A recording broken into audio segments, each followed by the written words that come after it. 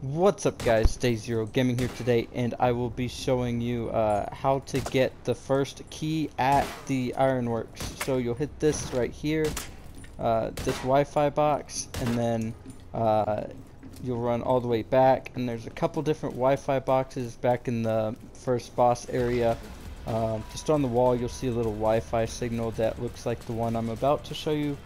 You can only do it after you interact with this one though, so I'm not sure if it changes every time or not, but it's the boxes with this little Wi-Fi signal.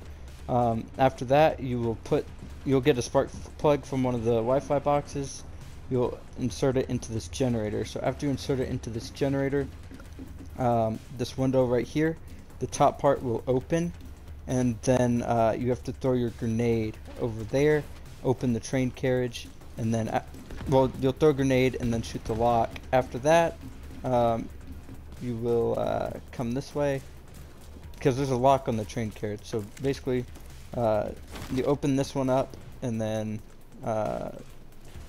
you open up the train basically, and then you come grab your key because there's a lock on this door right here, and once you destroy that lock it opens up and you get your key. So that's the first key location. Thank you guys for watching, and I'll see you in the next one. Peace out.